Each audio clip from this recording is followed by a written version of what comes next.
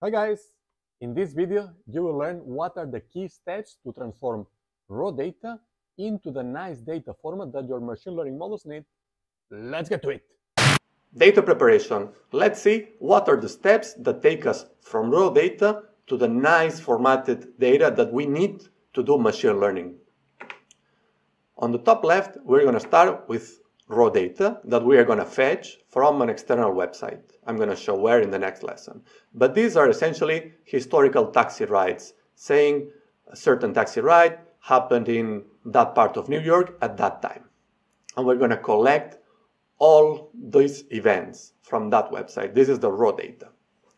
The first thing we're going to do with that raw data is to validate it. This is something that you need to do in every data pipeline. That is, you need to make sure that the events that you're using are correct. What we will see with the example, what does correct or incorrect look like, but validation is a critical part. Why? Because whatever you do from bad data is going to be bad. Training a machine learning model on bad data is not going to work. So cleaning the data is crucial. This is what we're going to do on this step. Once we have created this clean version of the data set, we're going to start transforming it. In this case, we're going to do aggregations to transform a list of raw events into time series data. We're going to bucket events per hour and per area in New York City. So this way, we're going to get a collection of time series data. And then finally, to do machine learning models, we need to use another format. That is, we need to have columns for the features and columns for the target. Right? So we're going to transform through a slicing operation this time series data into the right format to do supervised machine learning models. So let's get started. In this video, we are going to transform the time series data that we created in the previous video into tabular data that we can use to train machine learning models. Tabular data sets have n plus 1 columns, where the first n columns are the features, that is the values that we can use as inputs for our model. And then the last column is the target, that is the number we want our model to predict. So how we transform time series into tabular data? For every historical value, for example this one on the 1st of June at 12 a.m., we can call it the target. This is what we want to predict. And to predict that, we have access to historical data. That is, we set the number of features, that is a parameter, in this case we set it to 12, and we basically extract the vector of values which correspond to the 12 previous observations.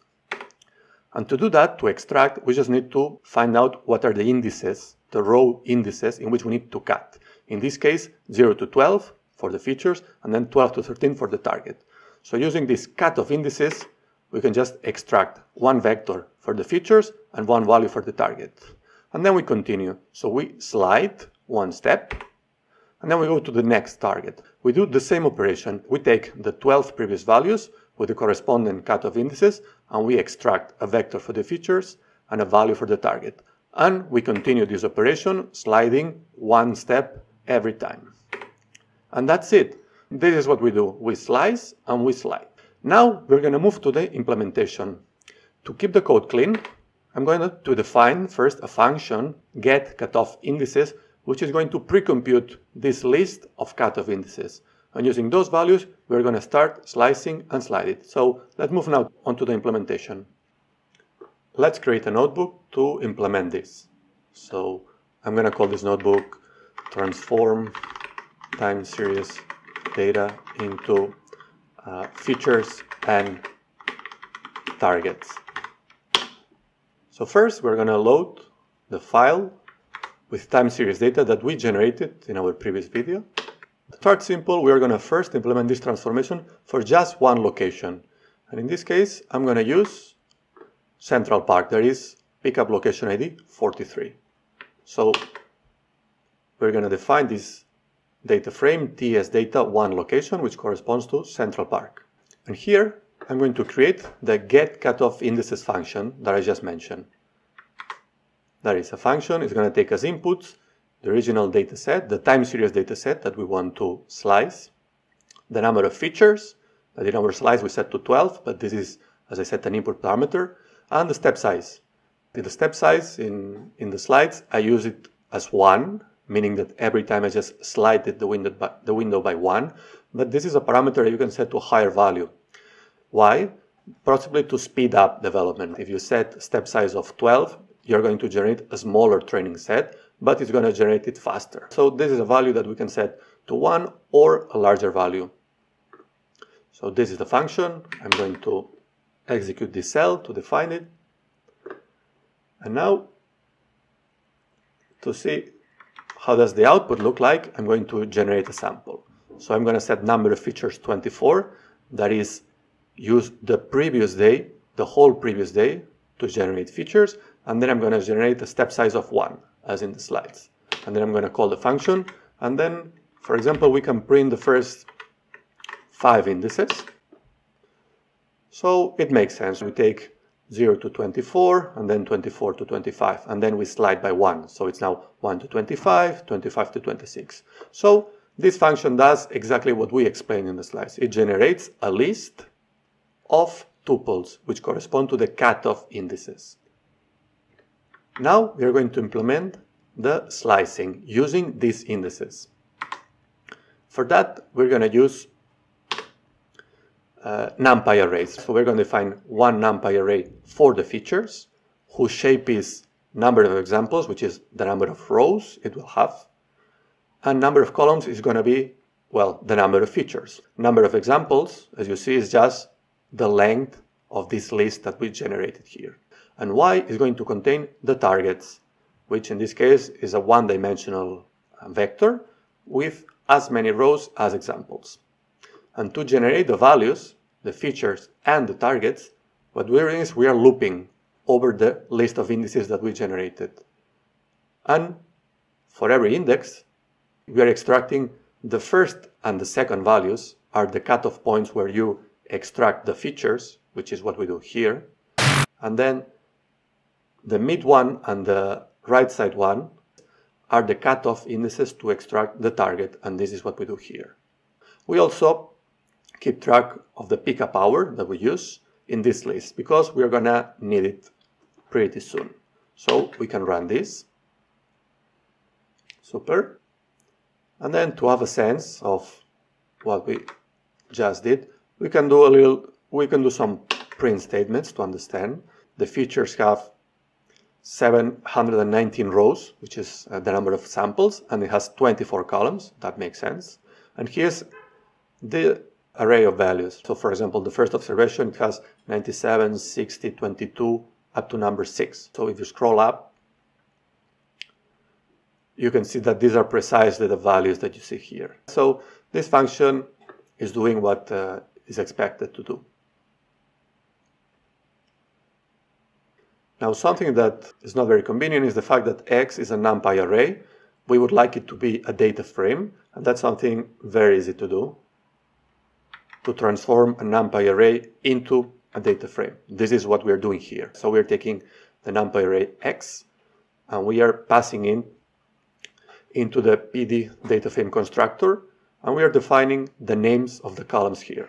So if we do this, we're just going to get a nice data frame where we have the features. So as we said, 97, 60, 22.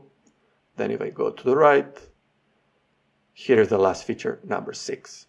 Super. So this is the data frame with the features. Now we're going to do something similar with the target. So the targets, which were the Y vector, I'm going to transform it again into a data frame, and that's it. So this is the target for the first sample, for the second one, for the third one, and so on. Now to wrap this up, what I'm going to do is create a function that does this kind of processing for all locations. So we can just call this function, and this function transforms the entire time series data into a tabular data set for all locations. This is the function that I'm going to paste right here. So I'm going to call it transform TS data into features and target. It's going to take as inputs time series data. It's going to take the number of features. Here I called it input sequence length, but it's essentially the number of features. And then the step size, which can be 1 or larger than 1. And here we just put together the code that I just showed. The only difference is that we're having a for loop here. For every location ID, we keep data for only that location right here. We extract the indices, and then we apply the slicing operation right here that we just saw. Then we transform the NumPy array of features into a data frame, which we call features one location. We do the same for the targets. And then we concatenate results that we got from previous iterations. So we do that for the features here and for the targets. And then finally, we just remove indexes. There's just something to make them prettier. And then we return. So we return a tuple, which is features, and the targets. So I'm going to just run this cell to have this function. And then I'm going to test that it works as expected. So I'm just going to call it. I'm going to call it with number of features, as I said, input sequence length to 1 week. So it's 24 observations times 7 times 1. So it's basically 1 week of history. And then to speed things up, I'm going to set a step size of 24. So we can run this code. And as you see, it works reasonably fast. Again, for loops are very slow in Python. You can always parallelize them. But this is something that I leave to you as an exercise. So that's it. Now we have a function that transforms time series data into features and target. In the next video, we're going to put everything together. So we're going to define the entire pipeline that takes raw data and outputs features and targets. If you want to get more hands-on content about machine learning, subscribe for free to this YouTube channel.